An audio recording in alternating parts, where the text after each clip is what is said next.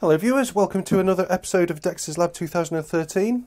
I want to keep this one fairly short because there is very likely going to be a part 2 to this one. Also, I shall be getting on with the electron microscope teardowns, and indeed I do actually have a cold at the moment. I do sound a bit nasally, my apologies, but we shall just soldier on. So I picked this up the other day. It cost me 50 quid, including the rather large flight case that came with it. This is a RedLake MotionScope. It is a high-speed video camera. I've always been interested in high-speed video. I've long since wanted to have my own decent high-speed video camera.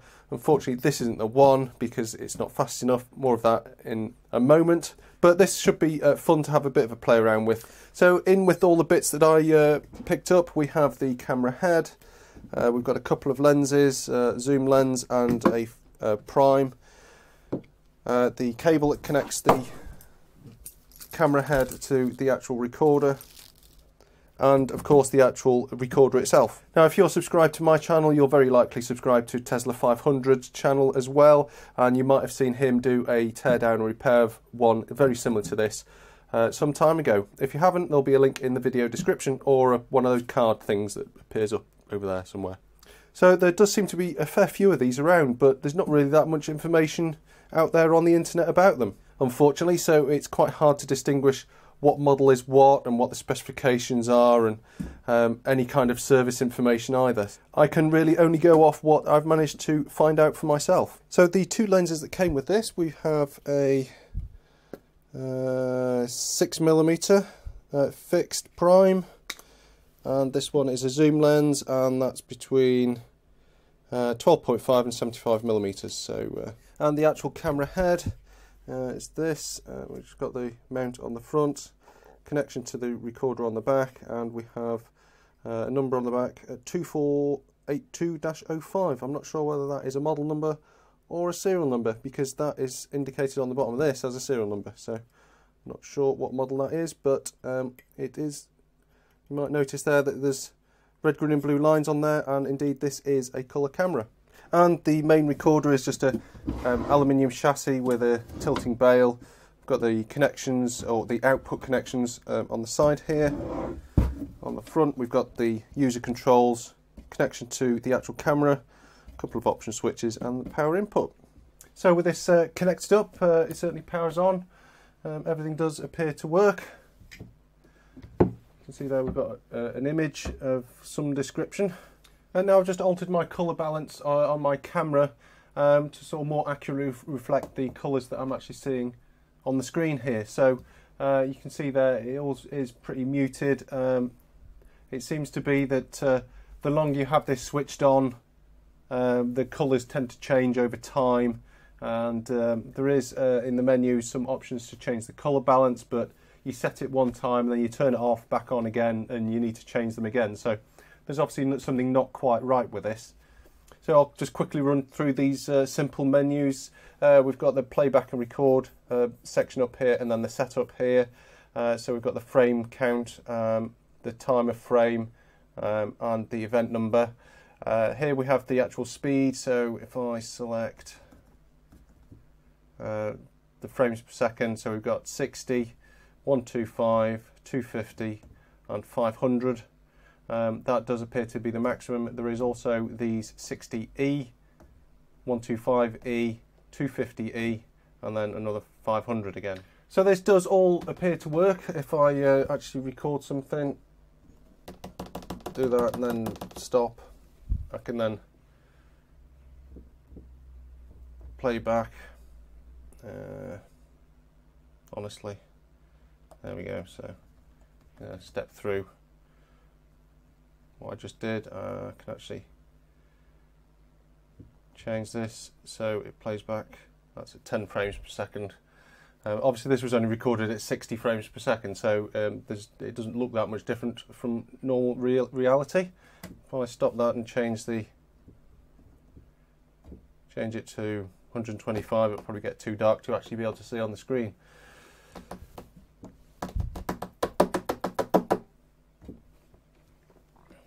We can then play that back. slow it down. So as I said, this does seem to have some issues, the colour being notably one of them. The colour balance is just completely to pot. I doubt it was ever this bad from the factory. So that needs to be looked at. The other issue as well, if I actually get this so you can actually see a better picture, if I change this to 250 frames a second, you see the frame is still pretty much okay. But then when I go up to 500, I get this really weird sort of ghosting effect.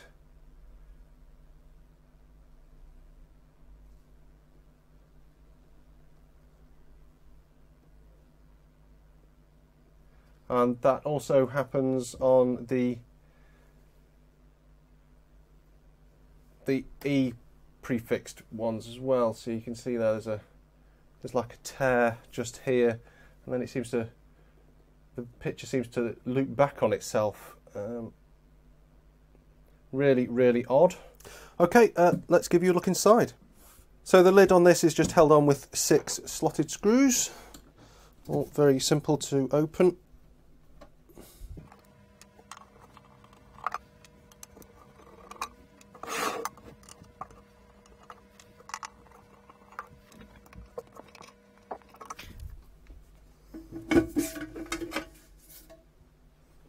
This seems to be a much newer unit than the ones I've seen before.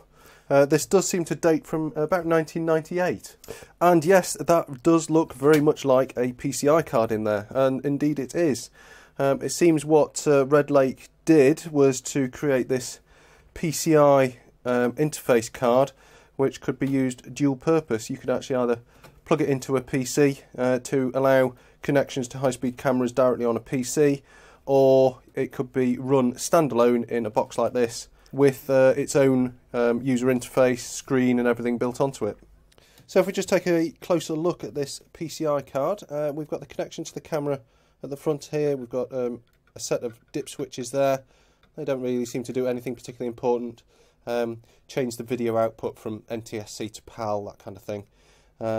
We have a Philips device here. This is a video encoder chip. This takes the digital video probably from these FPGAs and turns it into composite to be output to the LCD screen that's on the front here, and to the output ports at the back just over this cable.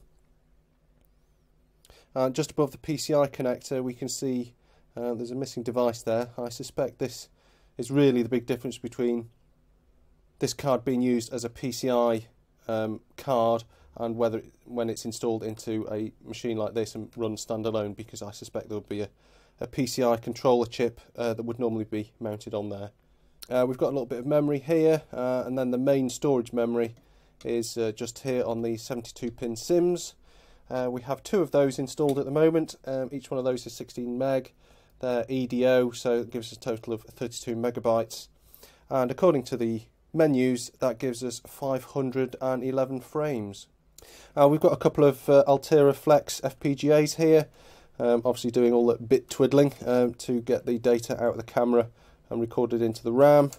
Just a little bit further back we have a program device with EC500 written on it. That could well be the model number of this actual camera.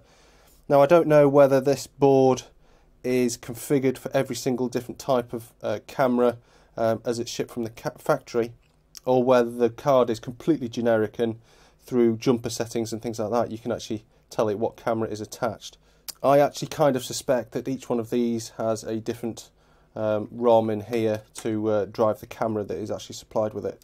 And there's a small Motorola based microcontroller at the back there that probably does things like the menus on the user panel. And right at the back there, just under there, you can't quite see, there's obviously some power supply stuff.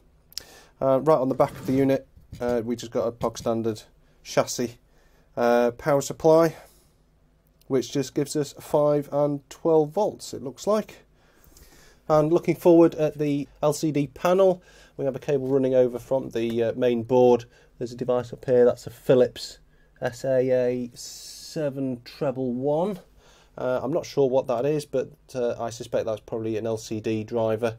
We've got a flat flex running over to the panel. High voltage sticker on the back there, so this is quite clearly using a CCFT backlight, which would be absolutely typical for the time.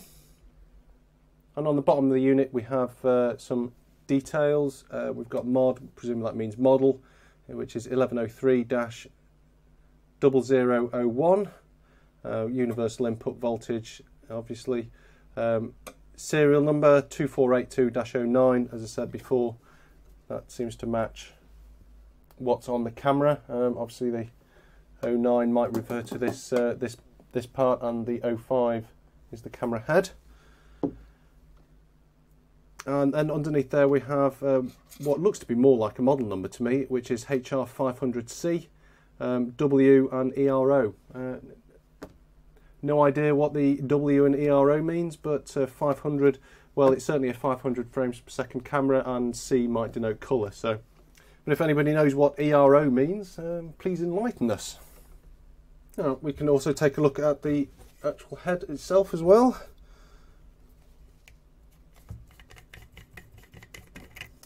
And then we can see the image sensor.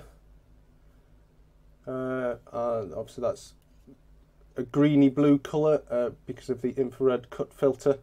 Now, when I originally picked this up, this filter was completely fogged over. I had to give it a good old polish up to make it clear again. So the actual head itself is made from pieces of machined aluminium. These aluminium covers on the side.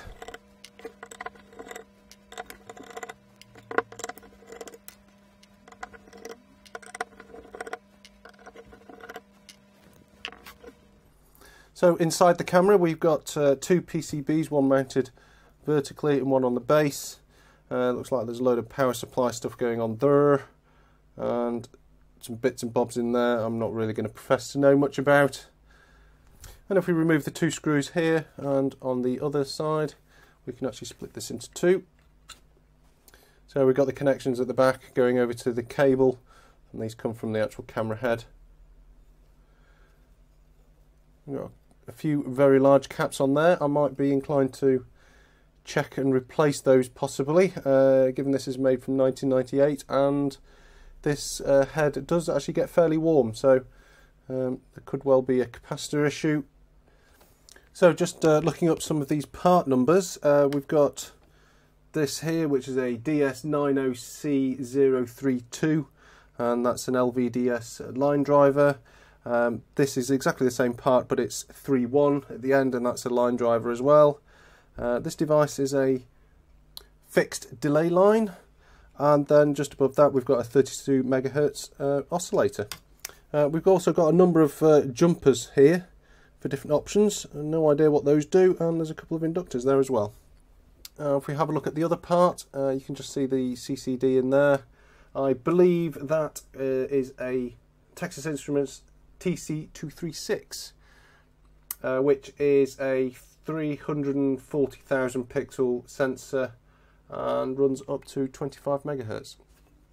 On the back of that, we've probably got a couple of drivers there underneath this bit of copper, which just probably acts as a bit of heat sinking, given there's a load of heatsink compound there, and there's a few pots and stuff on here. I wonder whether those need twiddling with to fix that odd effect when I go into the 500 frames per second mode.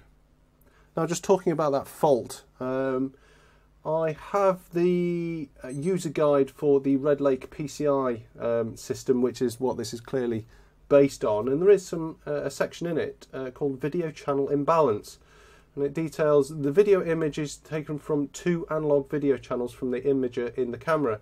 If these two channels are not balanced, you will see a picture with horizontal lines as shown as figure 6.2.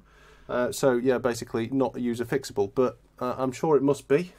If anybody knows if the fault that I'm seeing is that imbalance, then please let me know, and if you've got any clues on how to actually resolve it, that would also help as well. Okay, I think I'll wrap this video up about here. There's not much more to see or run through now. If anybody has any ideas on where to start in terms of trying to figure out what's causing that fault on the 500 frames per second mode, and the weird colour that I'm seeing, the column balance is just all over the place, then please let me know. I will continue tinkering and researching. I'll probably start pulling some bits off this, checking the capacitors, maybe replacing those, do some really easy due diligence stuff, and hopefully we can fix it up and get it working as it should be. Oh, one other thing before I go, the PCI card on here, it's stuffed full of pin headers. They're all over the place. So if anybody has any details on what all the pin headers do, there's a number of jumpers and stuff all over the place. So, but there's no details of it in any of the documentation that I have. So if anybody knows what the jumpers do and the pin headers, then please let me know. Okay, thanks for watching everybody. I'll see you on the next one. Bye for now.